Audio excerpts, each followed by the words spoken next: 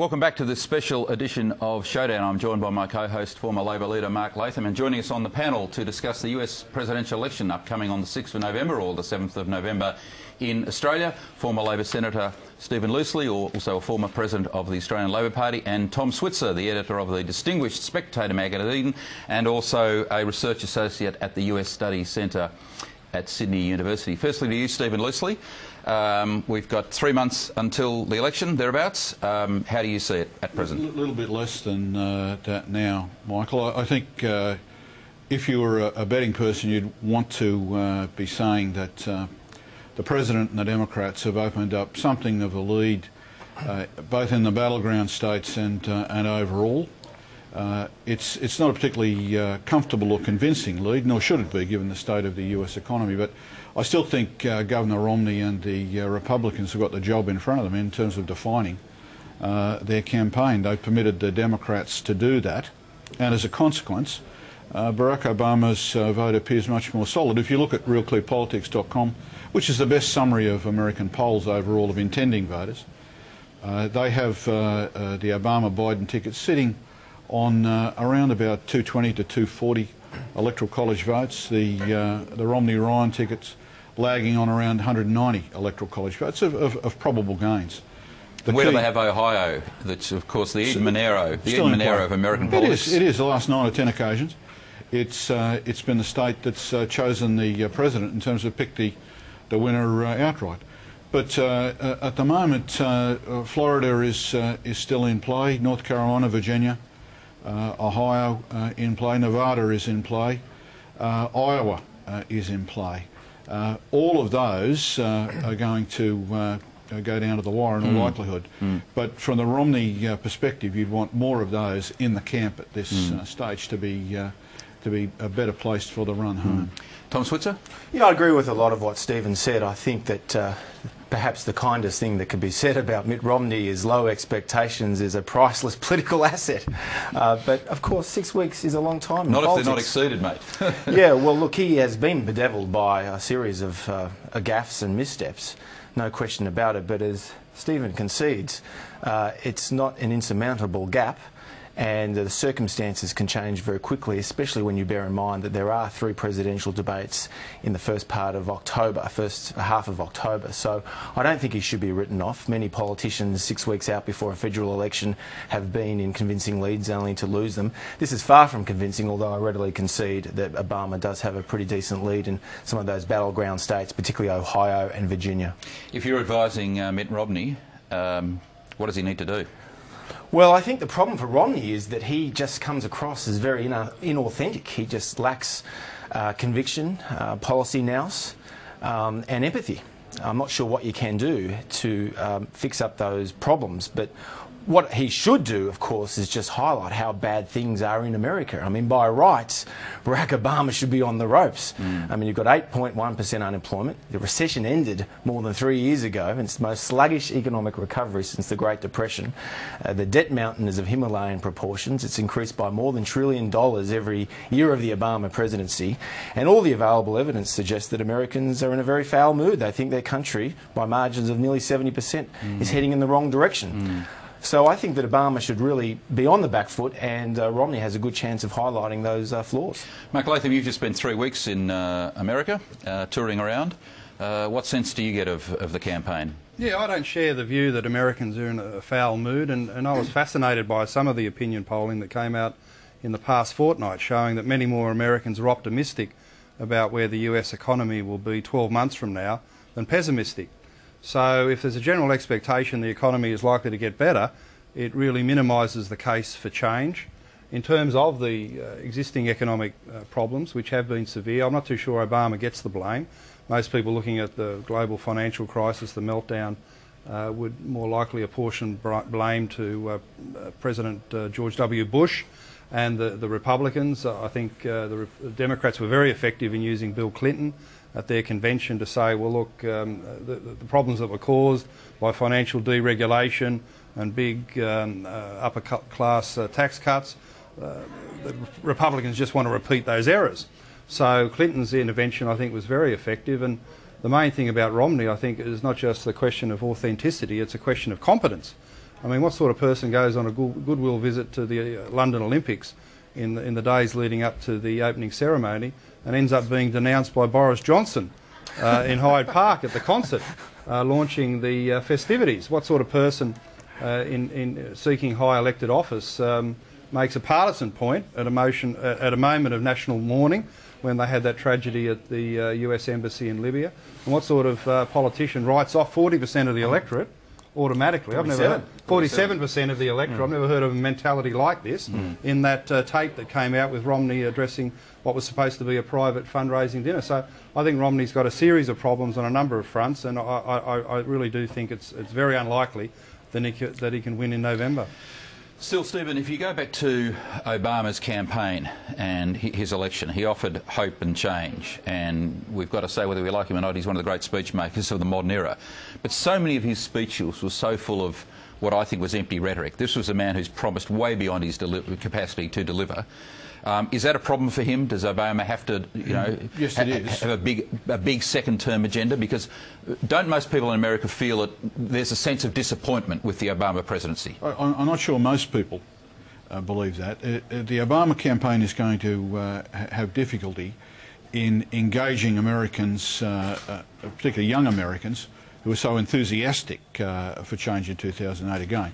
The signs are that they're able to mobilise very effectively in the battleground states, though, Michael. They're much better organised in technical terms than in terms of volunteers in the states. So there are people disappointed in the President, the administration. That's true.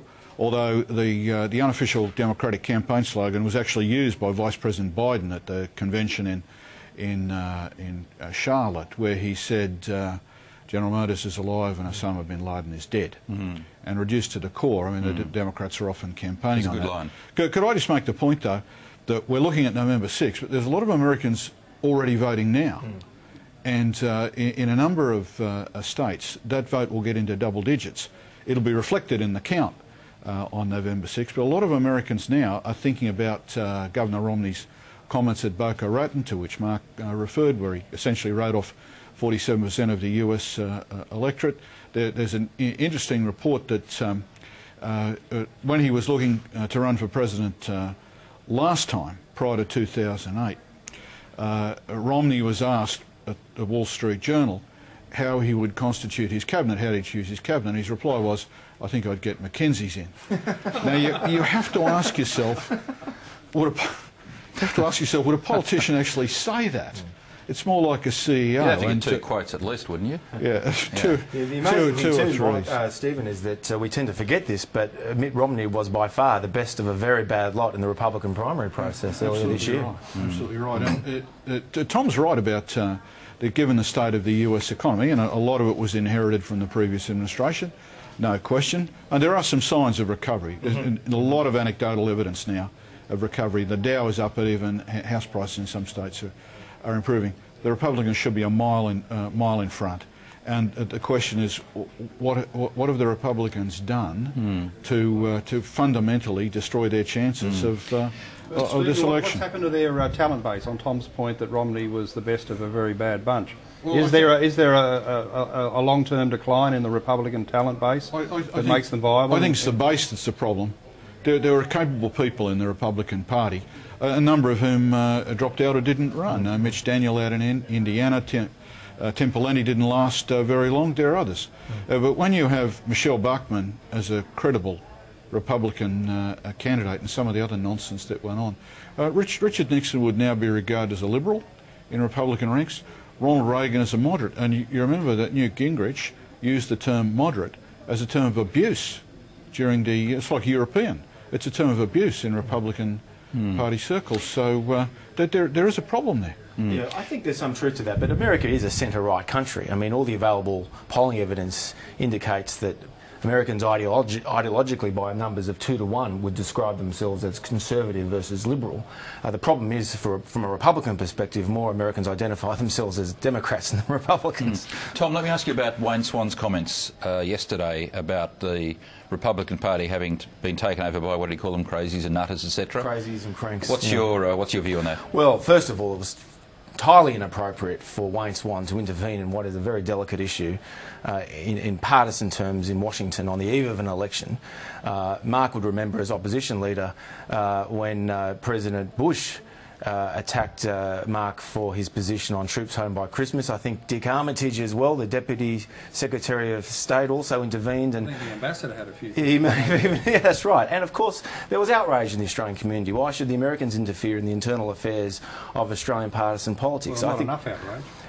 Yeah. But anyway, I ran a piece of the Australian newspaper by Michael Costello, but nevertheless, I think what's good for the goose is good for the gander. So I think he was wrong on that front, but I also think he fundamentally misread the legislative dynamics in Washington. It is true that some of the more hardline conservative elements of the Tea Party are incapable of understatement, and they played with fire with the debt default last year. But the big issue here about the fiscal cliff is whether the Bush-era tax cuts will be renewed across the board.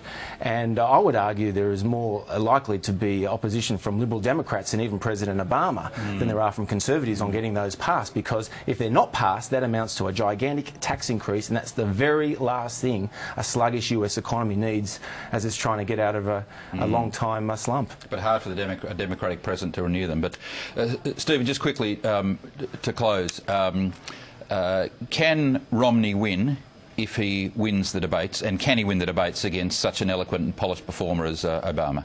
This election's far from over. There's no question about that. The debates will have an impact, although Gore Vidal once made the memorable observation 50% of Americans no longer read newspapers, and he hoped that was the same 50% who weren't going to vote in the presidential election.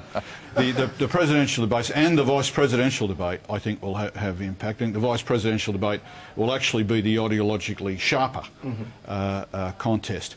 If there's an economic deterioration in Europe or elsewhere that has an impact in the United States, that can hurt the administration. It can hurt Barack Obama and lift Governor Romney. The election's far from over.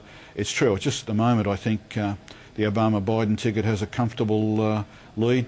In 6 weeks or so, we'll find out if it's a winning and convincing lead. Tom, is it all over? No, not at all. Little known fact, but in late September, early October, Gallup showed that in 1980, Gallup polling showed that Ronald Reagan was trailing Jimmy Carter by 10 points. And look what happened. So I'm not suggesting that Mitt Romney is capable of being a Ronald Reagan, but look, a lot can happen in 6 weeks. Debates, the negative attack ads, and the accidents of history. Mark, who do you think's going to win? I think Obama will win. My experience in the States was that his campaign was much better organised. I mean, the response ads were very sharp. The Romney competence issue is a big problem, and the lead that's been established post the conventions in all the battleground states seems to be fairly strong. I'd be very surprised if Romney was to out-debate Obama on the available evidence, and short of the sort of fluke events that Stephen was talking about, the unexpected events, you'd have to say you'd put your betting money on Obama at this stage. Well, he might be a long way behind at the minute, or 4 or 5 points behind. He'll have to do a Reagan to win. Reagan ended up winning that 1980 election, even though he was behind during the campaign, by 489 votes to Jimmy Carter's 49. So he'll have to get his running shoes on. That ends this special edition of Showdown. Our thanks to Stephen Loosley and Tom Switzer, and to my co-host Mark Latham. We'll be back on October 30 for another special edition of Showdown. See you then.